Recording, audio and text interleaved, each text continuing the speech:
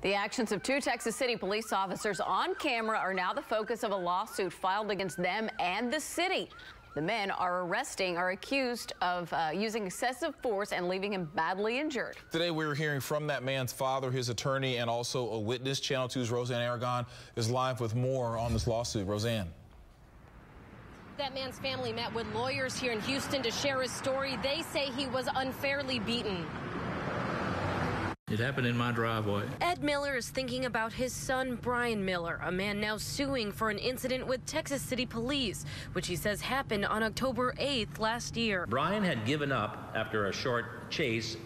He got on the ground, laid on the ground as the video shows, when one of the officers came up with his gun and smacks him on the head. Using this video, Brian Miller and his attorney filed a federal civil rights lawsuit against the city of Texas City and two police officers. The lawsuit says Texas City Sergeant B. Masick was pursuing Miller. When Miller jumped out of the car, they say Officer R. Drix clubbed him multiple times, breaking Brian's jaw and giving him a concussion. It also alleges that Masick later tased him. It breaks your heart. They did surgery on his head down there.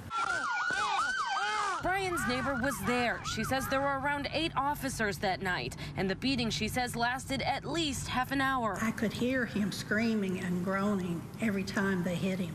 And every time 2 more policemen walked up, then he started over with the screaming. Ed Miller says afterwards, officers took Brian to the ER and drove him back to his home.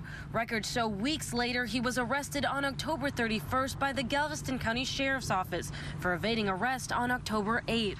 His father says the way Brian was treated was unnecessary. He had a warrant issued for his parole violation, and that's what his original stop was for. Brian's record shows a history of drug possession and driving while intoxicated, but his father says no one deserves this. He did not resist.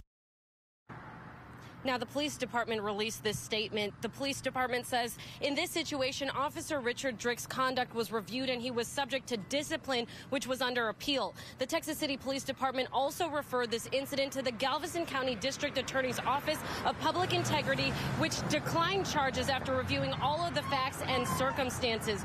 We reached out to both of the officers, and Officer Drix had actually reached out to me saying that he is speaking with his lawyer and he has his side of this story, which he will keep us updated once he's able to talk with us. Reporting live in Southeast Houston, Roseanne Aragon, KPRC, Channel 2 News.